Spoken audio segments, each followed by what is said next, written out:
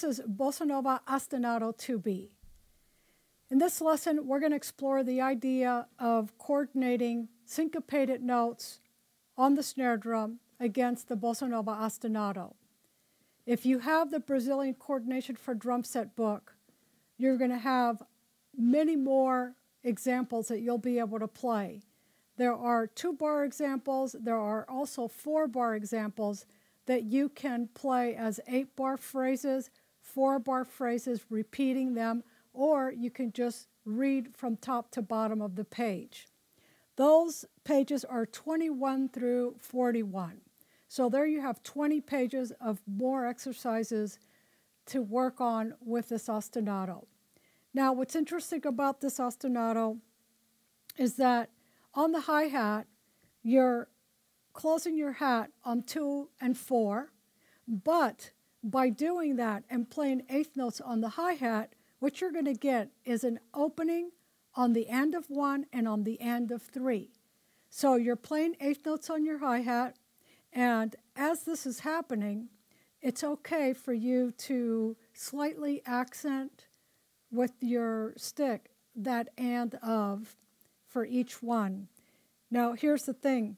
You have to really press down on your hat pedal to get the opening and closing so that it's not a sloppy opening and closing.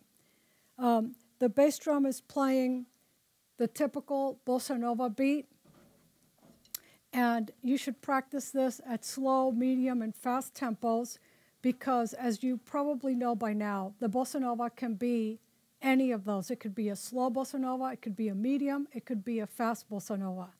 The trick is to think of this in 4/4. Use 2-part counting. It's a straight eighth note feel, 1 and 2 and 3 and 4 and. Now, one of the things I really like about this is that the first bar is going to look different from the second bar. Whenever possible, it's going to be written with syncopation. And you know, when you write with syncopation, you try to eliminate as many rests as you can.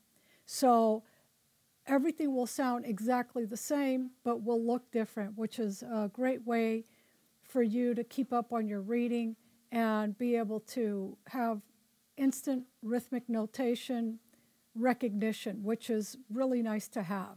Okay, so here we go with the ostinato and then the 5 exercises. First, I'll play them cross stick, then I'll play them on the snare.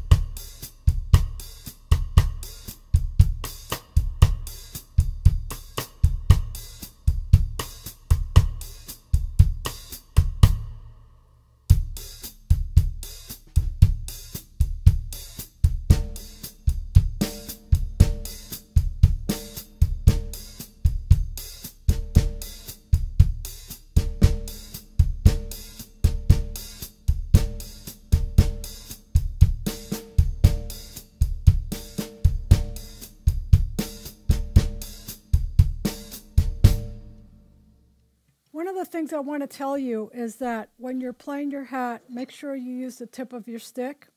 And then when you're playing your snare, make sure that the palm of your hand stays down on the drum head so that it stays muted. The other thing is make sure that your hat is very firm on the pedal so that you don't have a sloppy sounding Bossa Nova.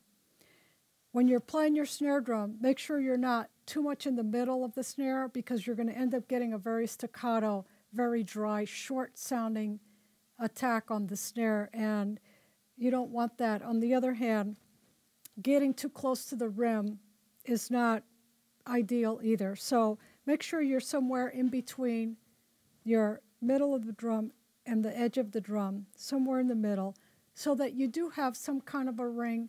You also don't want to play it too hard. So I hope you enjoy this lesson. Just take it a step at a time. Take your time to really get comfortable, because as you continue to practice and become more comfortable, then you'll be able to concentrate more on the musical style and interpreting the style. So practice hard, and until next time, you take care and drum on.